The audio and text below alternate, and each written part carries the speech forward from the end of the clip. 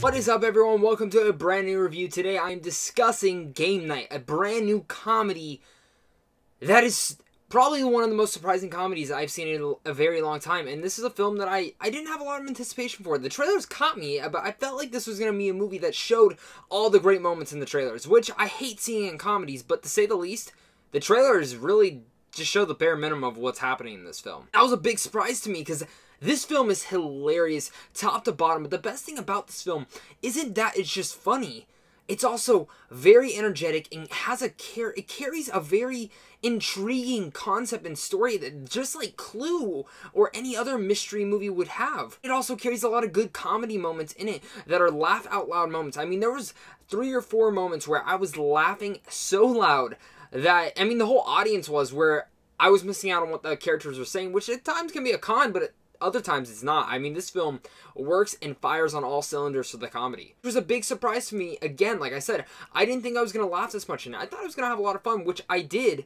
But again, I was intrigued with the story and I was laughing a lot. A lot of the credit goes to, one, the writers and the directors on this film. John Francis Daley and Jonathan Goldstein are the director and writer on this film. And their writing credits, they have some minors in it, but the thing about these two guys is that they did write the script for Spider-Man Homecoming, which I really liked the script in it. Then they wrote and directed this film, and I remember they actually got announced that it's rumored that they're going to be directing the Flash film.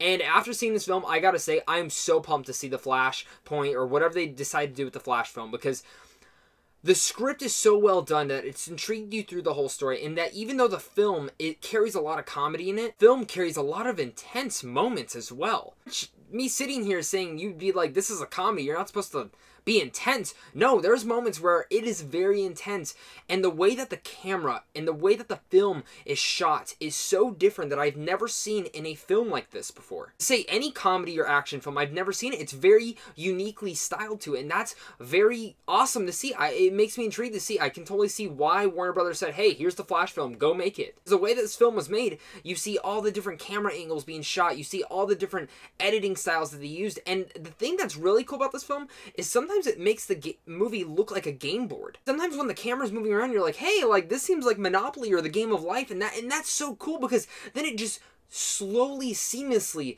moves into the picture as it's just the normal movie, and it's like, wow. I like can't even tell the difference. The cast is the reason you go for this film. I mean, Jason Bateman is an all-star actor. I love him in everything he does. He can do comedy, he can do drama, and he fits both those roles in here.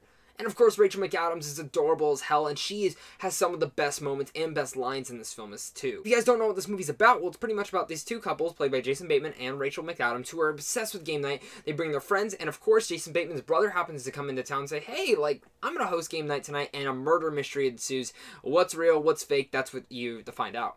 And that goes another thing to the script, is that this film had a lot of twists and turns and people showing up that I did not expect to see in this film. Obviously, going back to the cast, I mean, Rachel McAdams and Jason Bateman are the leading stars, but seriously, the supporting cast is what seriously makes this film. They are all amazing, but there is one big standout for me, and that is Jesse Plemons. The guy has shown up in Breaking Bad, this guy has shown up in Black Mirror, and a ton of other things now, and this guy is such a good supporting actor that I love seeing when he pops up, and he has very wicked humor. This guy knows what he's doing, and he has some of the most funny moments in this film, and I just have to give a big shout out to Jesse Plemons. Again, that doesn't take away from anything else in the film, any of the other actors, because everyone has a moment to shine, and it was awesome. I know I keep saying awesome, I know I keep saying this is funny, because this film is. It's an awesome, entertaining time at the movies that really surprised me, and deep down inside, I was like, wow, I'm really enjoying game night. This is such a fun film that I said, hey, I'm gonna go see it again this weekend. And watching the trailers, I would have never been saying this, but I hope I'm not the only one thinking this about Game Night.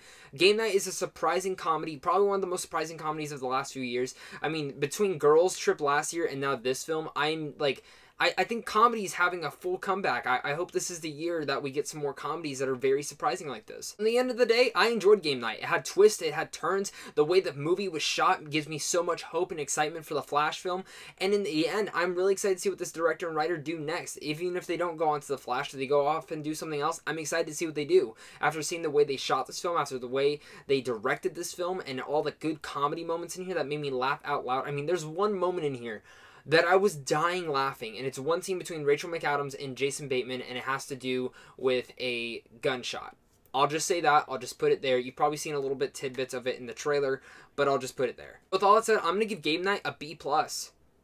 Again, I cannot insist on going and seeing this film because this film is so energetic, so much fun, and just an entertaining time at the movies that I think everyone is going to have a ton of fun or find some moment in here to have fun with. Again, the thing I like that is this film didn't rely on raunchy humor. It does have raunchy humor in it, but in the end of the day, it was very much an R-rated comedy to be an R-rated comedy. When it had to use the R-rated moments, it used it. When it didn't have to, it didn't. And in the end of the day, there's some great moments in here that makes me want to go see the film again. Tell me, guys, what do you guys think about Game Night? Are you excited for it? Are you not? Are you kind of like, I don't really care to see Game Night? Comment down below and tell me what are your guys' thoughts about Game Night. That's what's important here, and I can't wait to talk with you guys about this film. Of course, guys, make sure to hit that like button and subscribe. Can't wait to talk with you guys all about movies, and also go check out all my social media links down below. If you guys want to talk more movies, hit me up on Stardust, Twitter, or even Instagram. And before we get going, make sure to go check out also Sandwich on Films, of course. If you guys don't know about this website, it's a website that I'm a part of where you guys get to check out advanced movie screens like Game Night or Red Sparrow or even Annihilation. You guys can easily win in to go see some of those films, so make sure to go check us out down below. Of course, guys, until next time, make sure to have a great game night, and of course,